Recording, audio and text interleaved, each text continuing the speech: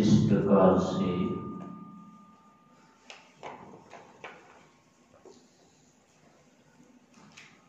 व्यापार में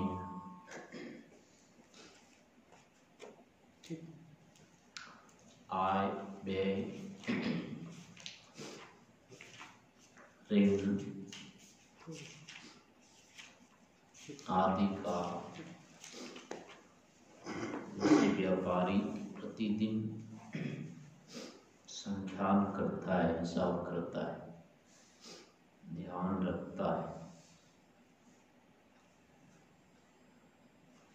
तो उसका जो व्यापार होता है ठीक ठाक आगे बढ़ता रहता है। जो ध्यान नहीं देता है इस प्रकार से, उसके व्यापार उतने अधिक बढ़ते नहीं हैं या सफलता नहीं मिलती है उसको। विद्या के क्षेत्र में भी ऐसा ही होता है। विद्या का प्राप्ति के साथ साथ अवलोकन हम नहीं करते रहते उसका,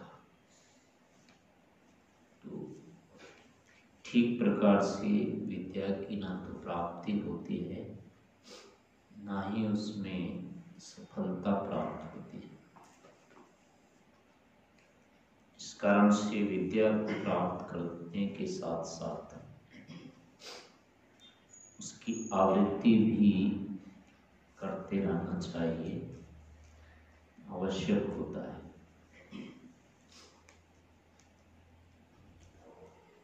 विद्या की आवृत्ति नहीं होने पर जो भी विद्या प्राप्त की जाती है उसका व्यवहार में प्रयोग नहीं हो पाता है, वो व्यवहारिक नहीं बन पाती। और विद्या यदि व्यवहार में न आए तो निश्चय से वो पुनः समाप्त हो जाती है, हट जाती है, हमारे पास नहीं रहती है। यह नियम किसी भी ज्ञान मात्र के लिए होता है। जिस ज्ञान की आवृत्ति नहीं होगी वह ज्ञान समाप्त हो जाता है, टिकता नहीं है, हमारे पास नहीं रहता है। इसलिए ज्ञान वही रहता है हमारे पास जिसकी निरंतर आवृत्ति होती रहती है। व्यवहार में जिस ज्ञान का प्रयोग होता रहता है वही ज्ञान हमारे पास विद्यमान रहता है।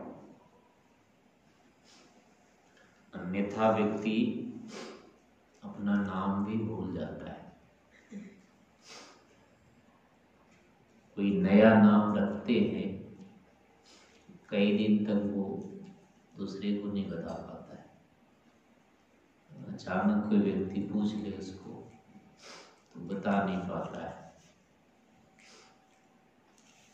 उसका कारण यही होता है कि जो पुराने नाम होते हैं वो तो स्वाभाविक लगते हैं, हर समय याद रहते हैं, परंतु वो याद इसलिए रहते हैं कि बार बार उसको सुनते रहते हैं, कान में वो ध्वनि आती रहती है। बार बार सुनते रहने के कारण स्वतः उसकी आवृत्ति होती रहती है। अगर सुनने को भी नहीं मिले तो अपना नाम भी याद नहीं रहेगा, उसे भूल जाएगी। नए नाम में कभी प्रयोग करके ऐसा देख सकते हैं बदले गया जिसका कोई बदला है, उसको इसकी अनुभूति होगी। शुरू शुरू में कुछ दिन उसको हर समय ज्ञान याद रहते हैं। ऐसे ही जो भी पाठ पढ़ते हैं वो पाठ याद नहीं रहते हैं।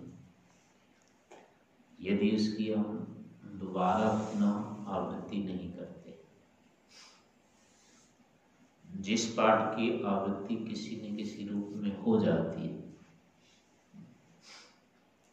वह पाठ तो याद रहता है, और जिसकी आवृत्ति नहीं हो पाती है वो पुनः याद नहीं रहता है।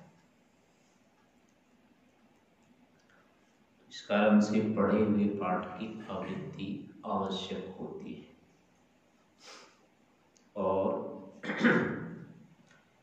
आध्यात्मिक क्षेत्र में तो आवृत्ति को बहुत अधिक आवश्यक माना है। कारण यहाँ ये होता है कि पढ़ा हुआ पाठ पहले तो एक बार में समझ में ही नहीं आता है। किसी को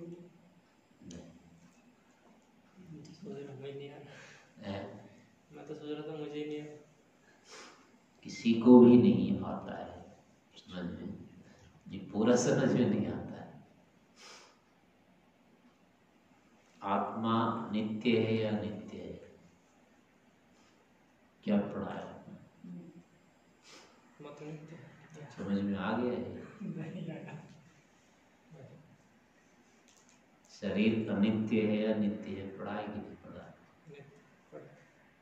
आ गया समझ में? हैं? इस बात को बोलेगी समझ में आ गया, शरीर अनित्य समझ में आ गया तो कैसे बोलेगी समझ में? व्यवहार में नित्य में समझने का मतलब होता है कि जिस चीज को हम समझते हैं उससे संबंधित व्यवहार में दोष नहीं आता है हमारा। उस चीज का प्रयोग हम अनुचित रूप में नहीं करते। एक शीशे का गिलास है और एक स्टील का गिलास है, दोनों को उठा करके पानी पीते हैं, उठा के रखते हैं, तो दोनों के रखने में अंतर होता है कि नहीं? शीशे के गिलास में और स्टील के गिलास में पकड़ना रखना अंतर होता है नहीं होता है? क्यों होता है अंतर? वहाँ किस हेतु से होता है? उस विषय में समझ में आएगा ये नाजुक चीज है। शीशे वाले गिलास को हम बहुत सावधानी से उठाते भी हैं, रखते भी हैं। स्टील वाले पर कितना नहीं रखते हैं ध्यान, क्योंकि शीशे वाले को समझते हैं कि थोड़ा सा भी अगर गिरा है हाथ से छूटा तो गया, और स्टील वाले के बारे में ये नहीं होता है। उसमें बुद्धि कहती है चलो गिर भी गया तो क्या होगा। इस कारण से उसको उठाने रखने में इतना ध्यान नहीं रखते। तो ऐसा ही शरीर के बारे में होगा। शरीर यदि अनित्य लग जाए तो शरीर के काम जब तक नहीं हो गए हैं तब तक इसके बारे में निश्चिंता नहीं आएगी कभी, और इसकी सुरक्षा, इसके लिए सावधानी, इसका वृद्धि आदि जो भी होगी, इसको सब इसके लिए बहुत अधिक सावधानी सतर्कता रहेगी होती है। जीवन का एक एक क्षण हर्ष में दिखाई देगा, कहीं व्यर्थ ना हो जाए, अनुचित समय ना लग जाए, कहीं इधर उधर ना हो जाए, ऐसी स्थिति होगी। समझ आए अगर शरीर अनित्य है समझ में आ गया तो एक भी क्षण बर्बाद नहीं करेंगे व्यर्थ की बातों में, अनायास, आलस, प्रमाद, इन कामों में कभी भी मतलब समय व्यर्थ नहीं करेंगे। लेकिन जो इनमें समय व्यर्थ होता रहता है उसका मतलब है कि हम अभी शरीर को अनित्य नहीं समझते हैं। हमको ये लगता है कि क्या होगा, अभी बहुत समय है। लोक प्राप्ति में अगर बुद्धि चल रही है, ईश्वर प्राप्ति में नहीं चल रही है, तो इसका सीधा सीधा मतलब है शरीर नित्य समझ में नहीं आया। अन्यथा अनित्य समझने वाला पहले लोक को प्राप्त नहीं करना चाहेगा। गाड़ी यदि आपको छूटने वाली होती है, दुकान के सामने कितनी देर खड़ा रहते हैं मूंगफली खरीदने के लिए, और बस नहीं चलती तो क्या करते हैं, घूमने लगते हैं, कहाँ क्या बिक रहा है, हमें खरीदना नहीं हो तो भी दुकान में घूमने लगते हैं। ऐसे ये छूटने वाली होती सब बुला देते हैं, छोड़ करके कुछ खरीद भी रहे हैं तो जल्दी जल्दी छोड़ के भाग जाते हैं। तो यहाँ भी जीवन का जो सबसे मुख्य लक्ष्य है ईश्वर है, यदि वो प्राप्त नहीं हुआ है तो व्यक्ति शांति से बैठ ही नहीं सकता, क्योंकि हो सकता है ये कब निकल जाए। वो आता है ना श्लोक,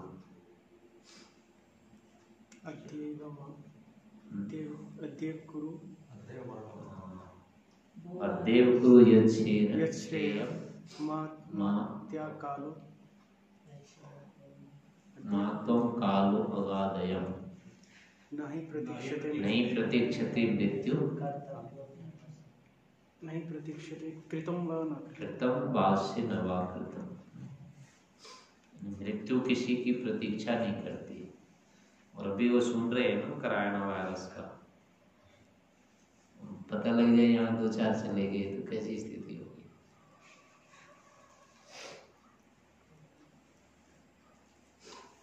यहाँ मान लो कुछ छत पर बड़ा वो लगने लग जाए, बदलाने लग जाए, तो शांति से बैठेंगे या नहीं बैठेंगे? क्यों? भूकंप आने लग गया, थोड़ा सा पता लग जाए, बैठे रहेंगे, भागेंगे? क्यों भागेंगे? क्योंकि शरीर नहीं रहेगा। उस समय पता लग जाता है कि शरीर यहाँ नहीं रह सकता। जहां कहीं भी मृत्यु का डर लगता है वहां तो समझिए कि शरीर अनित्य है, लगता है। और नहीं भूल रहे, मृत्यु की याद नहीं आ रही है, तो सीधी सी बात है शरीर को अनित्य नहीं समझ रहे। तो ये सारे बहुत सारे परिणाम आएंगे।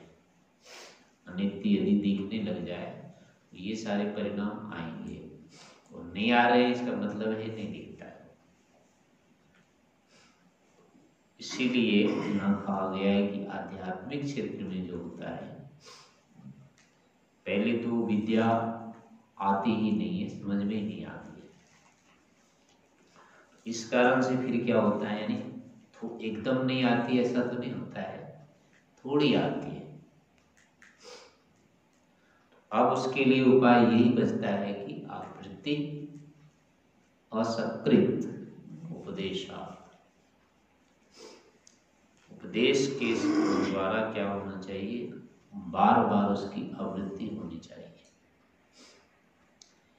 उसी पाठ को बार बार दोहराते दोहराते पढ़ते पढ़ते पढ़ते तब जाके वो समझ में आता है। एक बार में ये समझ में नहीं आता है। ये जो जप करते हैं वो जप क्या है, उसमें क्या करना होता है? बार बार शब्द को आवृत्ति तो करते हैं ना। और मान लो ना करो, कितने दिन में स्थिति बन जाएगी ध्यान की? आदमी 100 साल का एक दिन भी ध्यान नहीं करता है। जिसने नहीं पढ़ा है, नहीं किया अभ्यास, नहीं बैठा है ध्यान आदि के कक्षा में, शिविर आदि नहीं किया है, उस व्यक्ति को देखो कितनी देर ध्यान करता है। मरते समय भी नहीं करता हो। पेशाब के बाद भी 2 घंटा 1 घंटा बैठने की नहीं होती उसकी। और जिसने किया है वो रोज करता है, तो ये आवृत्ति के कारण ही तो होता है ऐसा। जब कर रहे हैं तो धीरे धीरे बुद्धि बनती जाती है, नहीं करते तो ध्यान की स्थिति नहीं बनती उसकी। वो जब के कारण ही वहाँ ज्ञान का निरंतर अभ्यास किया जा रहा है, उसको बार बार उसको। तो बार बार करते रहने से क्या होता है, ज्ञान फिर दृढ़ होता है, थोड़ा थोड़ा वो बढ़ता भी जाता है और बढ़ा हुआ ज्ञान दृढ़ होता है। इस कारण से और आध्यात्मिक क्षेत्र के जो विषय होते हैं वो सारे परोक्ष होते हैं, प्रत्यक्ष होते ही नहीं है ये। इस कारण से शब्द मात्र से वो एक बार में आएगा ही नहीं। तो शब्द मात्र से वो व्यवहारिक नहीं होगा, व्यवहारिक करने के लिए उसको फिर प्रत्यक्ष स्तर पर गाना होगा। तो उसके लिए और अब कोई उपाय नहीं बचता है, उसको बार बार उसका आवृत्ति अभ्यास करें तभी वो आएगा, नहीं तो नहीं आएगा। और दूसरा ये होता है कि ज्ञान की आवृत्ति या परीक्षण या हिसाब कह लो, आत्मरीक्षण के द्वारा किया जाता है। तो उसका सीधा सीधा अर्थ होता है यही, ये ज्ञान हमारे व्यवहार में आ गया कि नहीं। जो ज्ञान व्यवहार में नहीं आया है उसके लिए क्या कहा है, उस लोग आते हैं ना, याद है यथा खरा, याद है श्लोक, यथा खरा चंदन बारवाही भारस्य विद्या न तो चंदनस्य। पुस्तक में नहीं, इसमें नहीं है, दूसरे तो अलग से संचिका में जो लिखा है ना उसमें। अच्छा, इसमें नहीं आता है। वो एक श्लोक है, यथा खरस चंदन भारवाही भारस्य वेत्ता न तो चंदनस्य। और अगला क्या है, आवृत्ति भी आखिरी। अब आवृत्ति न होने के कारण नहीं हो रहा है ये। कौन से छंद में, कौन से छंद में?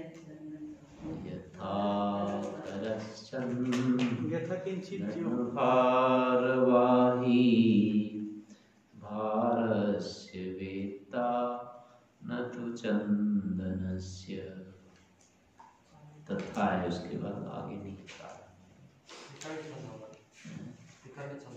ऐसे क्यों होता है कि जैसे कोई भी चीज, जैसे सूत्र या ये श्लोक कुछ भी, मतलब जैसे हम गाते हैं यथा तो वो वैसे बोलो तो फिर भी जल्दी याद आ जाता है, क्योंकि वो अभ्यास करके उसी का बैठा हुआ है ना अंदर संस्कार बना, जैसे ग्रहण हुआ है संस्कार वैसे ही बनते हैं, फिर उसको बदलना कठिन हो जाता है। यथा खरस चंदन भारवाही भारस्य वेत्ता न तु चंदनस्य एवं ही शास्त्राणि बहुनि अधीत्य च अर्थेषु मूढ़ा खरवत भान्ति।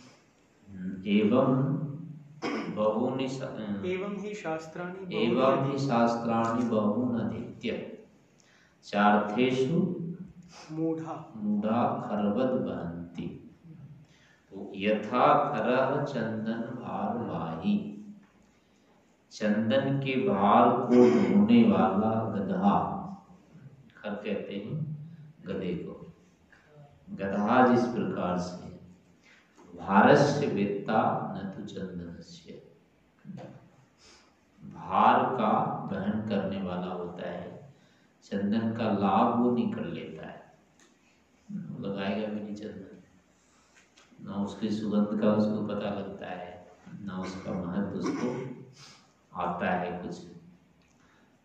एवं ही शास्त्राणि बहुन अधीत्य, ऐसे ही व्यक्ति भी क्या करता है, पढ़ता जाता है, पढ़ता जाता है, पढ़ता जाता है, पढ़ता जाता है, ऐसा भी होता है। यहाँ तो पढ़ते ही नहीं है, पहले खूब पढ़ने वाले का, इसमें तो उदाहरण खूब पढ़ने वाले का। उससे बचने के लिए छोड़ दिए तुमने। हाँ, तो व्यक्ति ऐसा भी होता है कि वो पढ़ता ही जाता है, पढ़ता ही जाता है, पढ़ता ही जाता है, और उसका फिर क्या होता है, वो ज्ञान उसका एक प्रकार से यानी व्यवहार में नहीं आकर ज्ञान केवल उसका होता रहता है, उस ज्ञान का ऐसे ही ढोना है उसका।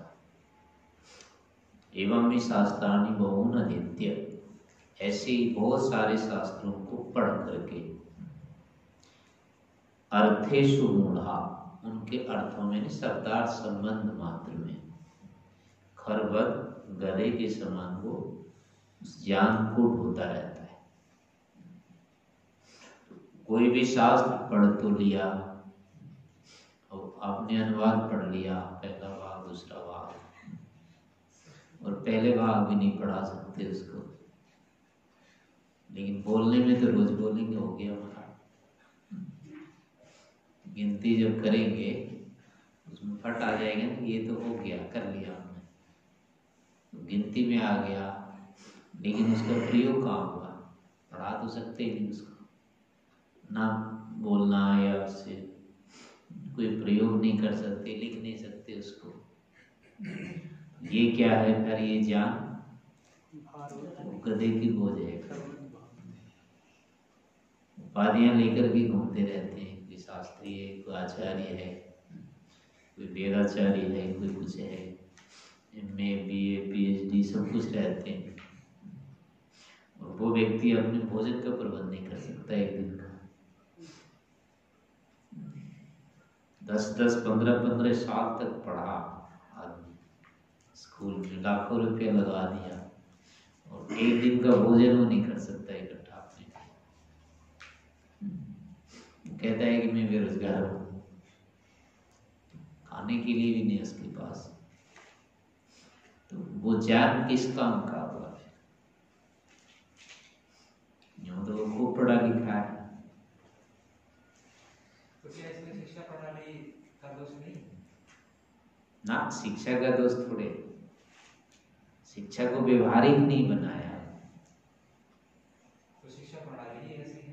प्रणाली जो भी होगा यानी उसको व्यवहारिक रूप में नहीं ले रहे हैं ना, उसका प्रयोग नहीं होता है। जिसका प्रयोग नहीं हो सकता है उस चीज को छोड़ देना चाहिए, उस विद्या को पढ़ाने की जरूरत क्या है। लेकिन जो विद्याएं पढ़ी जा रही, पढ़ाई जा रही है, उसका प्रयोग होना चाहिए, चाहे किसी भी क्षेत्र की हो।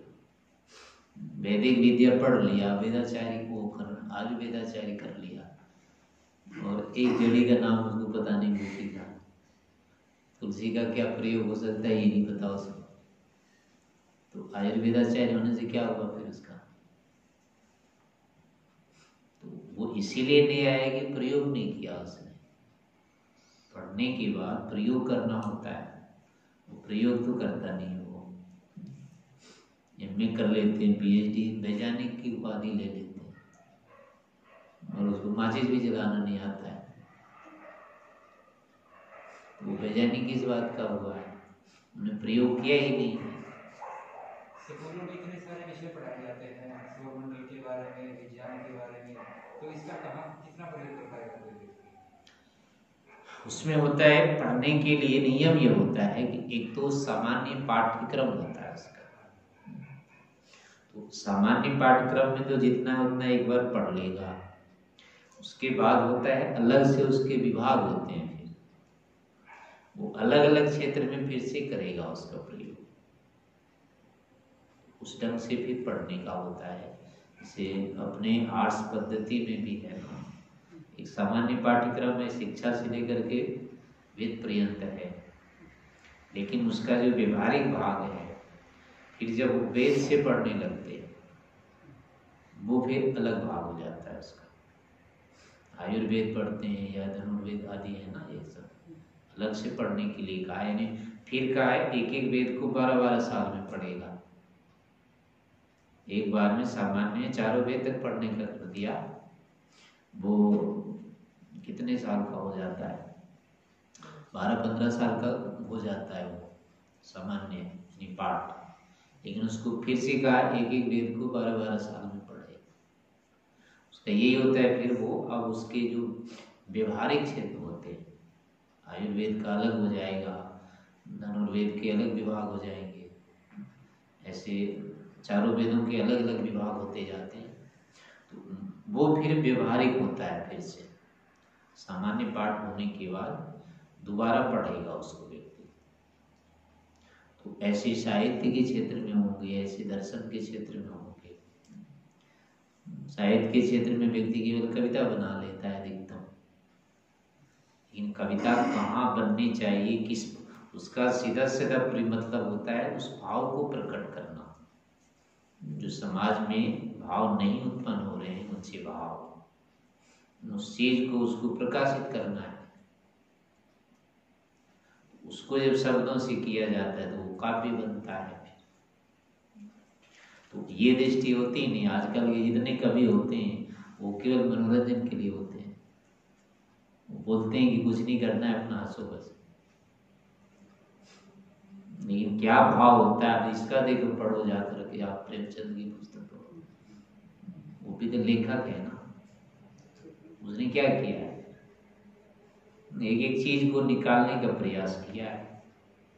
कैसी लोगों की भावनाएं होती है, कैसे विचार में कैसे उसके प्रकट होते हैं क्रियाओं में, हर चीज को उसने बाहर करने का पूरा प्रयास किया। वो कवि का काम होता है, साहित्य इसको कहते हैं। हर क्षेत्रों में क्या होता है, यानी अर्थ होते हैं सबके, और वो उस विद्या के द्वारा प्रकट किए जाते हैं। वो चीज यदि नहीं आ रही है तो विद्या व्यर्थ है, आ ही नहीं रही अभी। तो ये अपने आप नहीं हुआ, एक बार में तो शाब्दिक होगा उसका, एक बार में वो नहीं होता है। इसीलिए अब फिर होता है कि अब उसको हम व्यवहारिक कैसे होवे इस स्तर में लेके फिर से उसको पढ़ते हैं। हो सकता है एक पुस्तक आपको 10 बार पढ़नी पड़ेगी। दर्शन आप पढ़ लेंगे, यहाँ पढ़ने के बाद आपने सोच लिया कि मैंने तो पढ़ लिया, इसका मतलब कुछ भी नहीं होगा। हो सकता है एक दर्शन पढ़ने के लिए आपको 100 बार आवृत्ति करनी पड़ेगी, तो थोड़ा थोड़ा वो समझ में आएगा। 2000 पंक्ति उसकी 100 आवृत्ति के बाद में समझ में आएगी, हाँ ये है। ऐसे कुछ नहीं होगा। हो सकता है घंटों घंटों आप व्याख्यान दे दें उसको, पंक्ति पंक्ति सूत्र के सूत्र सुना दें, लेकिन उसका कुछ नहीं है। जब तक आप स्वयं उसमें प्रवृत्त नहीं हो जाते, ध्यान की स्थितियां नहीं बनने लग जाती है, आप में वैराग्य की स्थिति नहीं होने लग जाती है, प्रवृत्ति नहीं बनती है, इस प्राप्ति के लिए नहीं बन जाती है, स्वाभाविक प्रवृत्ति, तो नहीं समझोगे दर्शन समझ में आ रहे हैं। दर्शनों का सारा इसका उद्देश्य ही होता है अभ्युदय निश्रेयस की सिद्धि कराना। चाहे जिसको पढ़े उसके सारे ही यहीं से चलता है। वैसे जी है, चाहे न्याय है, तो अपवर्ग से नीचे कोई बात नहीं करता है। पढ़ लेने के बाद भी अगर अपवर्ग के बारे में, मोक्ष के बारे में कोई रुचि उत्पन्न नहीं हुई, लगा ही नहीं कि हाँ ये कुछ है करने का, तो फिर वो चीज नहीं आई है, बिल्कुल समझ में नहीं आई। आपको एक फल के बारे में जैसे वो देखा हो कभी ना, बस में जाते हैं, रेल में, तो बेचने वाले आ जाते हैं ना, दवाई बेचता है, कोई कुछ बेचता है, वो एक बार वो 2 बार बोलता रहता है, उसमें तो कुछ नहीं लगता है, लेकिन वो बोलते बोलते फिर क्या करता है, 50 शीशियां बेच देता है। वो पहले सुनने में तो कुछ नहीं होता है, लेकिन सुनते व्यक्ति को लगा चलो एक खरीद लेते, वो समझो उसका ध्यान हो गया। कराने वाले में भी विशेषता होती है कि वो उसको करा देता है ध्यान, लेकिन सुनने वाले का ये लक्षण होता है कि उस चीज को ग्रहण करने की उसमें स्वतः प्रवृत्ति हो जाए। नहीं, जब उसको समझ में आता है कुछ दवाई तो है या कोई भी चीज है इस काम की है मेरे, तो इतना लगने के बाद वो खरीद लेता है उसको।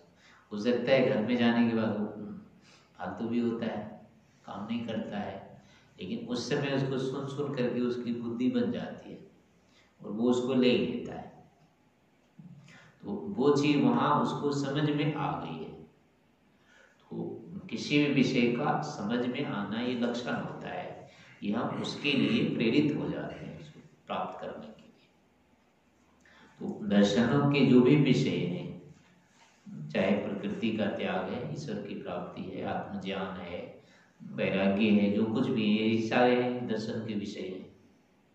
तो इन विषयों में यदि स्वाभाविक प्रवृत्ति नहीं हुई तो समझ लें कि अभी नहीं आया है समझ में वो, और जितनी जितनी उसमें प्रवृत्ति होने लग गई है तो समझे इतना इतना अब समझ में आने लगा है। अन्यथा उसकी आवृत्ति कितने ही करें उससे कुछ नहीं होने वाला है, और एक बार में पाठ मात्र से तो कुछ भी नहीं होगा। थोड़े दिनों के बाद आपको ये भी नहीं पता लगेगा कि किस अध्याय में कौन सा प्रश्न कहाँ था। ये शायद उसके दर्शन के अध्याय भी नहीं याद रहे। योग दर्शन में कितने पाद हैं उस काल के बाद ये भी नहीं याद रहेगा, ऐसा भी हो सकता है। सूत्रों की संख्या उसके विषय का तो पता ही नहीं।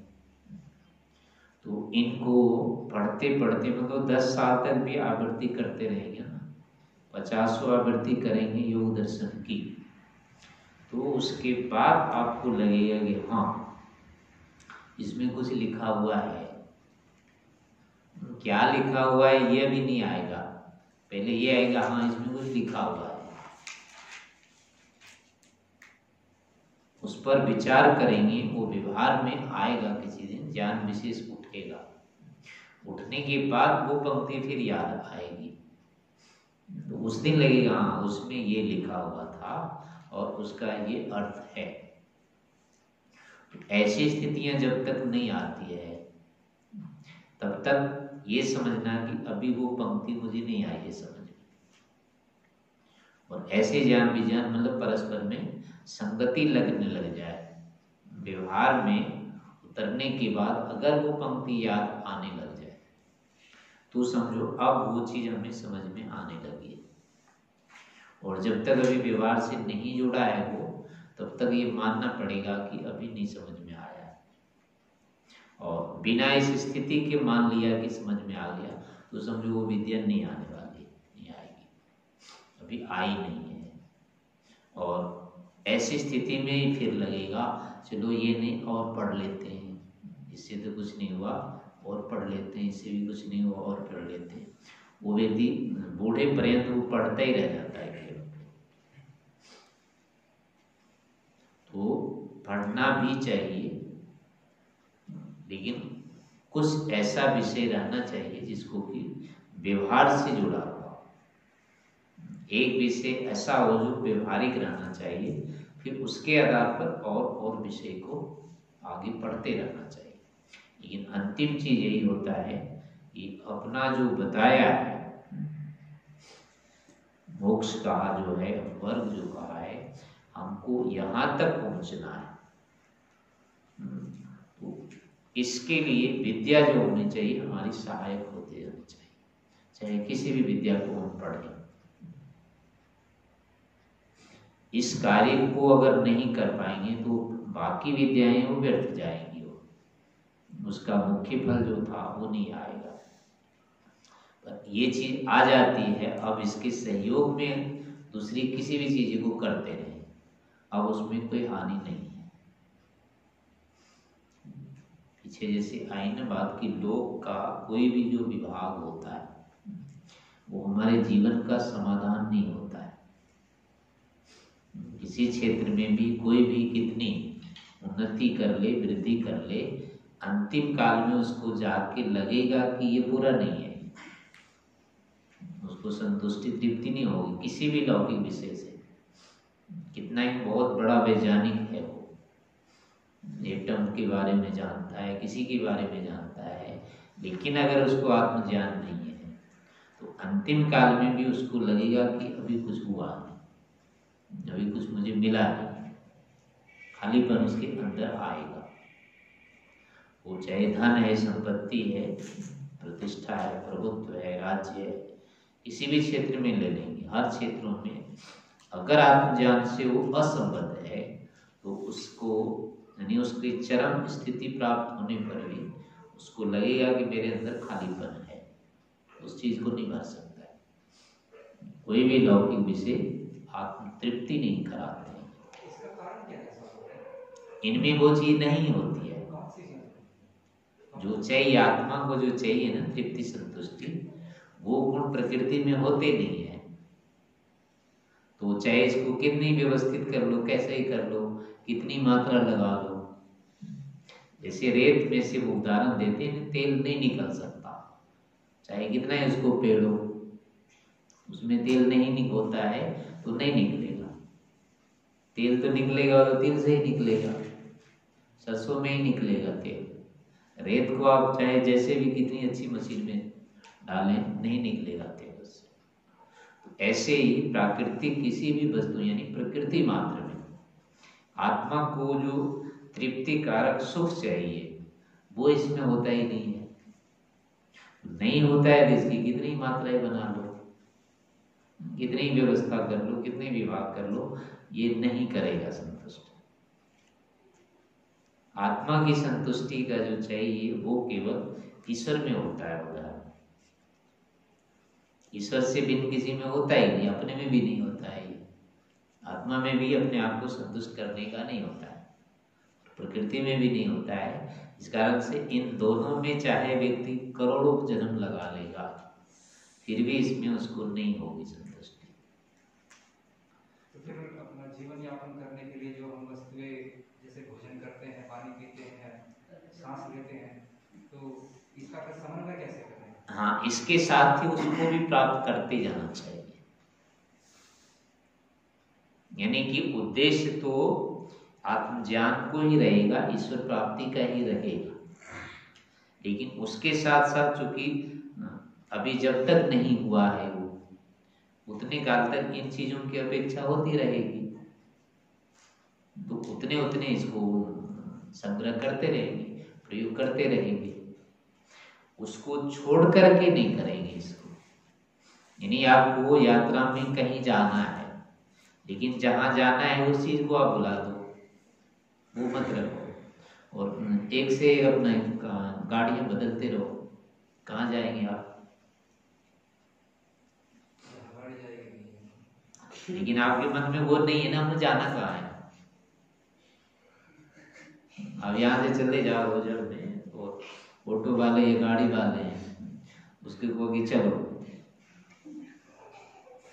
और ये मत बताओ कि कहाँ जाना है, बस उसको वो चलो, वो कहाँ जाएगा? और वो उसको वो बोलने वाला क्यों क्या समझेगा? तो आदमी कर तो रहा है सब, ये गाड़ियां तो बदलते हैं, पकड़ रखा है इसने, लेकिन जाना कहाँ है ये नहीं पता इसको। जीवन का जो लक्ष्य होता है, इसकी जो अंतिम स्थिति होती है, वो ईश्वर की प्राप्ति होती है, मोक्ष होता है।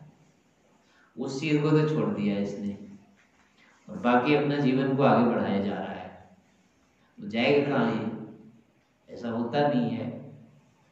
चलने से पहले निर्धारित करना पड़ता है कि वहां जाना।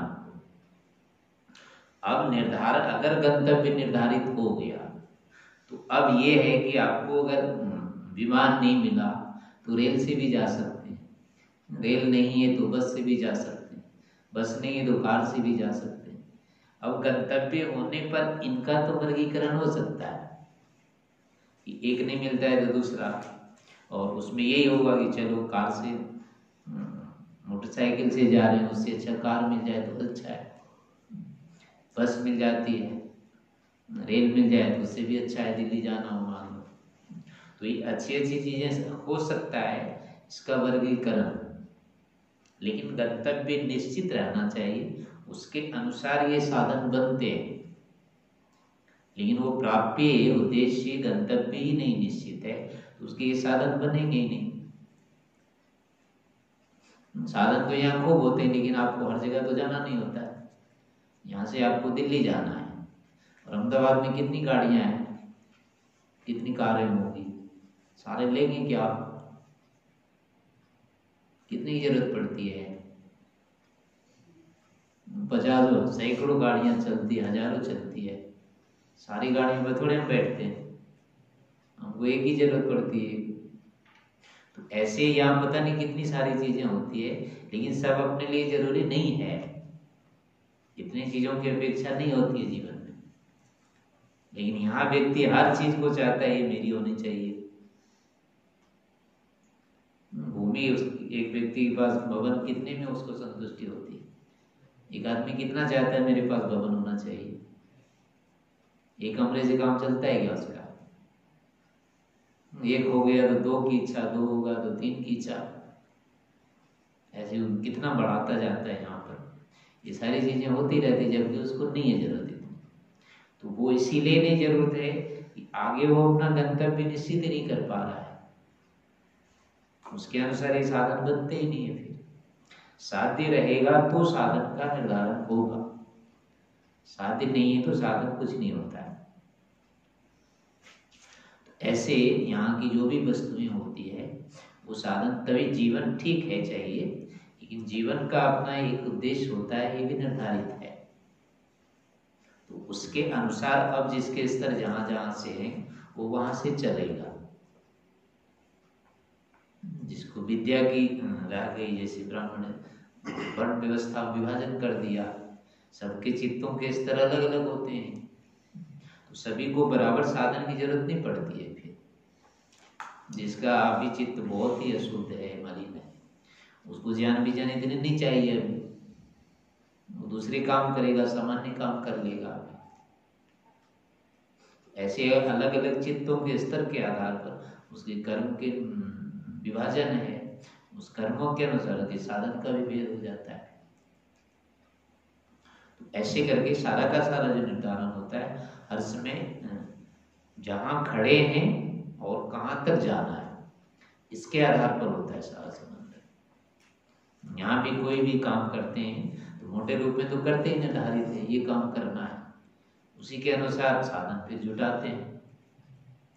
और जब यही निश्चित नहीं हो करना क्या है तो कुछ भी जुटाते रहो, उसमें कुछ नहीं होता है काम, आदमी घूमता रह जाता है। तो व्यक्ति आज दिन रात चक्कर लगा रहा है, साधन साधन चाहिए, लेकिन वो है किस लिए, करना क्या है ये निर्धारित नहीं उसको। तो ऐसे ही सारी विद्याएं भी पढ़ाई जा रही है। विद्या किस लिए पढ़ाई जाए ये तो प्रयोजन नहीं पता, बस पुस्तक पर पुस्तक पढ़ाते जा रहे हैं केवल। तो ये ज्ञान फिर नहीं है, ये उल्टा ज्ञान होता है। फिर वो ज्ञान होकर भी अज्ञान है, क्योंकि उसको पढ़ के व्यक्ति और पागल हो रहा है। ऐसी विद्याओं को पढ़ के व्यक्ति पागल हो रहा है बस।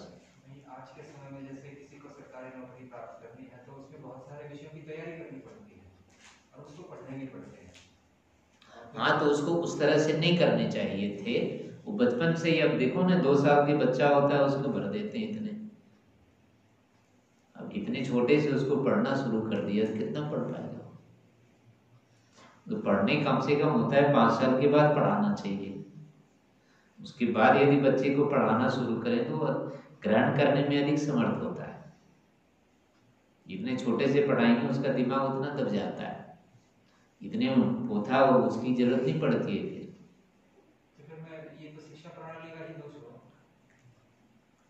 शिक्षा प्रणाली का दोष वही, मतलब ना उसको जान नहीं पा रहे हैं ना इसका उपयोग किस लिए पढ़ाना चाहिए, क्या पढ़ाना चाहिए, ये पढ़ने वाला निर्धारित कौन कर रहा है, उसका निर्धारण वही उन्हीं में से कर रहे हैं ना।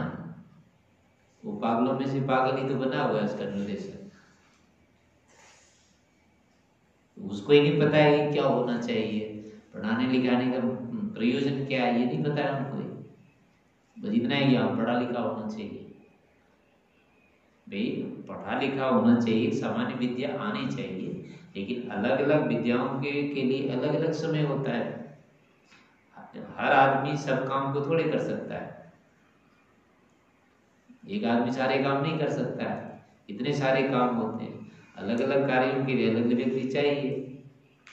तो जब उस क्षेत्र में जाना उसका निर्धारण कर दो अपना, ये इस काम को करेगा, ये इस क्षेत्र में करेगा। तो सभी को सभी चीजें पढ़ाने की जरूरत नहीं होती है। ज्ञान का एक सामान्य निर्धारण पहले होना चाहिए, इतना ज्ञान तो है, फिर आगे जैसे अभी होता है ना, अभी MA BA के बाद 10वीं तक का पहले था कि सामान्य पढ़ लेगा, 10वीं के बाद वो अलग कर देते थे, अलग अलग ना विषय पढ़ो। अब सारे के सारे फिर कर दिया गोलमोल उसका। अब सारा नहीं पढ़ना, अब सारा के बाद करते हैं, सारा कुछ पढ़ना होता है। +2 के बाद करते थे, +2 के बाद कर लेते हैं। तो अभी BA तक का शायद हो गया है ना ऐसे ही, BA में फिर भी तो BA में आधा थोड़ा थोड़ा अलग किया है शायद। सिलेबस में ऐसे हाँ, सब्जेक्ट्स होते हैं। लेकिन विभाजन तो करना पड़ता ही है और करना भी चाहिए, इसी ढंग से निर्धारण करना चाहिए, तो आगे जाकर के व्यवहारिक विद्याओं का विस्तार अधिक हो जाता है। तो अब जो व्यक्ति उस क्षेत्र में जा रहा है ना, उसी संबंधित उसको विद्या देनी चाहिए और काम भी उसको वही करना चाहिए। फिर इंजीनियरिंग पढ़ करके अब वो डॉक्टरी सीखने लग जाता है, वो क्या करेगा फिर? इस तरह से नहीं, निर्धारण होना चाहिए पहले से, करना क्या है, उद्देश्य क्या होता है, ये जान लेना चाहिए और उसके उद्देश्य के अनुसार फिर उस विद्या को पढ़ते हैं, जमा करते हैं, तो इतनी व्यर्थ में हमारा समय नहीं जाता है। तो स्वामी जी अभी भी आजकल जो सिलेबस है उसमें बहुत सारे सब्जेक्ट ऐसे होते हैं जिनका कभी यूज कभी उपयोग ही नहीं है आप जीवन में, तो भी उनको पढ़ना है जरूरी है। हाँ, नहीं तो फालतू चीजें हैं ना, वो इसीलिए होगी, सभी सब विषयों का नहीं कर सकता प्रयोग, यानी विषय फालतू नहीं होते हैं, लेकिन हर व्यक्ति की अपनी अलग अलग रुचि होती है, तो उसको उस ढंग से करने देना चाहिए था। जा तो अपने इस क्षेत्र में जिसमें रुचि है उसमें कर, तू उसको ऐसे समय कर देना चाहिए था। और फिर उसका मतलब जीवन उसी से संबंधित होता है। जीवन चलने के लिए क्या है, हर चीज को समान चीजों की अपेक्षा रहती है। पानी, खाना, भोजन, पानी, यही तो चाहिए ना सबको, और क्या नई चीजें होती है, ये चीजें सभी के लिए सामान्य होती है, तो इतनी चीजें तो सभी में मिलेंगी, इतना निर्धारण होना चाहिए। वो पढ़ाई से साड़ी मिलती है, तो बाहर से चीजें आ जाती है, खाना पीना कपड़ा लत्ता जो सामान्य चीजें हैं ये सभी के लिए बराबर है, लेकिन शेष चीजों की अलग अलग विषयों की उपलब्धियां अलग अलग होगी, वो सुख के निमित्त होती है बस। जितने अधिक ये सब सारे सामान जो बन रहे हैं केवल सुख के सहायक हैं, ये थोड़े जरूरी है ऐसा, इसके बिना भी तो पढ़ा सकते हैं, और इसके कारण से अब आलस्य प्रमाद होते गया, हम बोल भी नहीं पाते हैं। पहले इसकी थोड़ी जरूरत पड़ती थी, वैसे ही पढ़ लेते थे, वक्ता जो होता था यूं ही बोलता था और आधा किलोमीटर तक इसकी आवाज जाती थी, इसकी जरूरत कहाँ पड़ती थी। और जब से ये आए हैं तो आदमी बोल भी नहीं पाता, तो उस तरह की हमारी स्थितियां बनने लग गई। अब